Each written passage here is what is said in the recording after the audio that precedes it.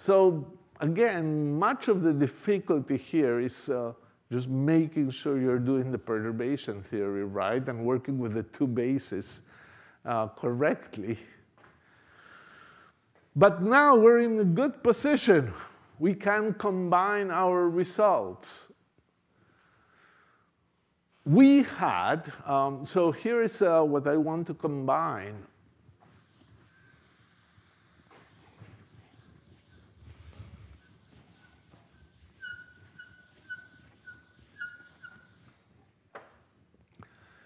I want, in principle, to combine all things, all the terms. And we've calculated all the terms to some degree. So we saw the Darwin term only affects L equals 0. On the other hand, spin orbit really requires S dot L, and the states should be eigenstate, well, not eigenstate, but should be acted on trivially by L. If all your states are singlets, L gives 0 on them. So actually, you have a little bit of an uncomfortable situation because L, acting on L equals 0 states, will give you 0, but you still have the 1 over r cubed, and the 1 over r cubed has L dependences here, so it's 0 in the denominator, 0 in the numerator. The whole spin orbit coupling doesn't seem to make sense for L equals 0. So most people say physically, the spin orbit coupling vanishes for L equals 0. It should not be there. But then something very funny happens. If you take a proper limit of this as L goes to 0, it gives you, for the spin orbit result, the same thing as the Darwin result. So for L equals 0, the spin orbit limit is actually the same as the Darwin. It's almost as if you say, oh, the spin orbit has everything in it, but it's not legal for L equals 0, but the Darwin does it. So if I put together the spin orbit and relativistics for L different from 0, I'm legal. For L equals 0, I should really sum relativistic and Darwin. But actually, it turns out that it's the same as summing relativistic plus spin orbit, because the limit of spin orbit for L equals 0 is equal to the Darwin.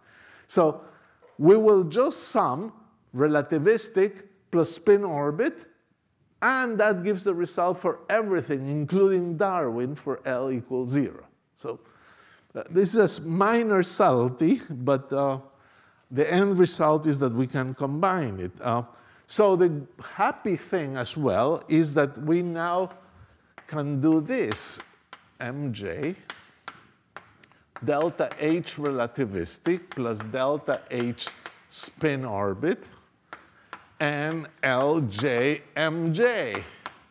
Because whatever we calculated here was actually the same that H relativistic in the coupled basis. And anyway, the spin orbit, we use the coupled basis to get this number. So this thing, you can add the two results, and you get En0 squared over 2mc squared, 3 plus 2n, j plus 1 minus 3l, l plus 1 minus 3/4, over L plus 1/2, L plus 1. A little messy.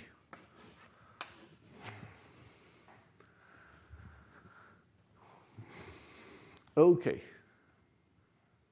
Something very unexpected happens now. It's something that when you do the algebra yourself, you say, wow, how did that happen?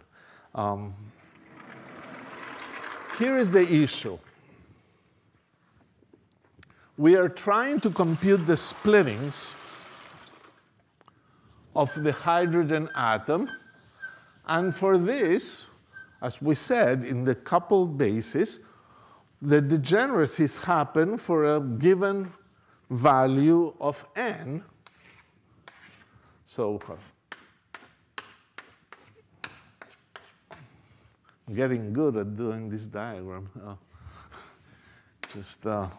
So we're looking at a fixed n, and then you have all kind of degenerate states for various L's and J's. So is there a better way to rewrite this formula? And you say the following. Suppose you think of some states of fixed J states. J. For example, this state, here's our L equals 1 over here. I have 1, 2, 3. 3p 3/2 and 3p 1/2. Here I have 3d 5/2 because this is L equals 2. So 2 plus 1/2 and 2 minus 1/2. So I have here states of fixed J, two states with the same J, but they come from different L's. Because when you get a total J of some value, it can come from a lower L, L plus 1/2 gives you that J, or it can come from a top L with L minus 1/2 giving you that J. So a given J value can arise from an L that is a half higher or an L that is a half lower. So for a fixed J, it may be that L is equal to J minus 1/2 or L is equal to J plus 1/2. Now look at this quantity. We'll call this whole quantity f of JL.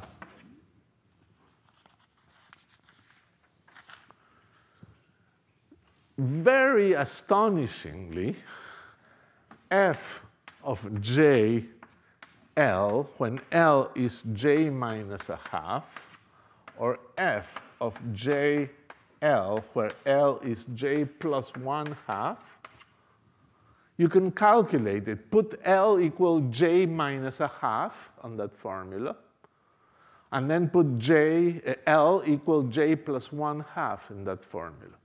You'd say, it's going to be a mess. In fact, both cases are the same, and it gives you minus 2 over J plus 1/2. So the whole L dependence here, amazingly, is fake. There's no L dependence in this factor. It's a little strange. There's no L dependence because given J, L can be two values, and for those two values, that function gives you the same. It's one of those, like x squared gives the same for 1 and minus 1. This function, once you fix J, L can be two values, and it so happens that these two values give the same. So at the end of the day, this just depends on J. That's the most important result of this lecture. The whole structure, once you put relativity, Darwin, and spin orbit, just depends on J. And what is the result when you simplify this? Our result is that the fine structure ENLJMJ, fine structure 1, is equal to minus alpha to the 4th mc squared 1 over 2 n to the 4th n over j plus 1/2 minus 3/4. Whole answer. All together. Darwin, fine, spin orbit, and relativistic. So a few comments about this. People that look at the Dirac equation more seriously would have expected this result. It turns out that in the Dirac equation, the symmetry under rotations, the generator of rotations, is exactly J, which is L plus S. That generates rotation, that commutes with the Hamiltonian, so you should expect that the energy eigenstates are J eigenstates. So here we're seeing that, yes, they can be simultaneously diagonalized. The eigenstates can also be labeled by the J value. So the exact eigenstates in the Dirac equation can be labeled by the J value, and we're seeing a reflection of this. This means that the J multiplets are not going to be split. And there's going to be, moreover, some degeneracy. They're not split because there's no MJ dependence, and they are all going to be the same. So let me finish by drawing how the spectrum looks. It's pretty important to see that. This quantity over here, this numerical quantity, is always positive for any state in the hydrogen atom. You can see that because J max, the maximum value, so this is negative. So you need to know what is the minimum value of this quantity to see if it goes negative. The minimum value of this ratio is when J is maximum. The maximum J is when J is L plus 1/2 with the maximum L. So this is L plus 1 maximum. But L plus 1 maximum is, in fact, N. So the minimum value of this is 1, so it is always positive. As N increases, the corrections become smaller. So what happens? All the corrections are negative. So if you had the original states, they all go down a bit. Even the ground state goes down a bit. 1 S 1/2 is down.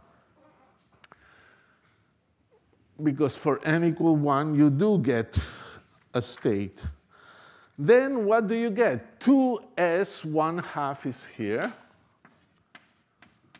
It's also down a bit. 3S 1/2.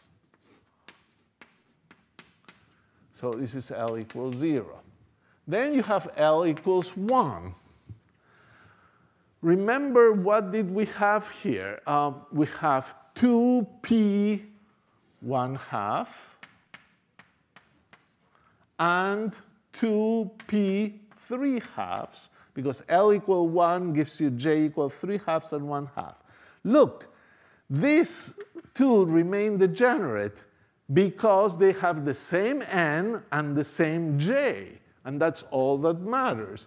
So 1/2 and 1/2 have the same J, so they remain degenerate. 2P 3/2 has a higher J, therefore has a smaller number, so it's lowered less, and it appears a little higher. So here you would have 3P 1/2, and here 3P 3/2. And the next state here is 3D.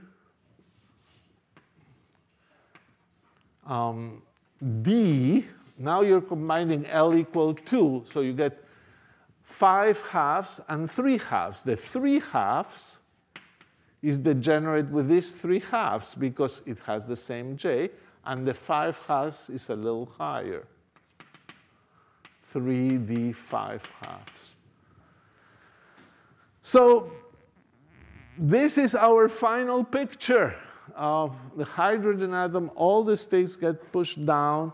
The various multiplets with different L, but the same J, are still degenerate. This formula has no L dependence, so these two are the same. These two are the same. These two are the same. Moreover, the J multiplets are not split. Every J multiplet has a collection of states with different Mj, but Mj doesn't appear. So this is your fine structure of hydrogen atom, and this is where you study in detail the Zeeman splitting and the Stark splitting. And we'll talk a little bit about them next time, as we will begin also our study of the semi-classical approximation. See you then.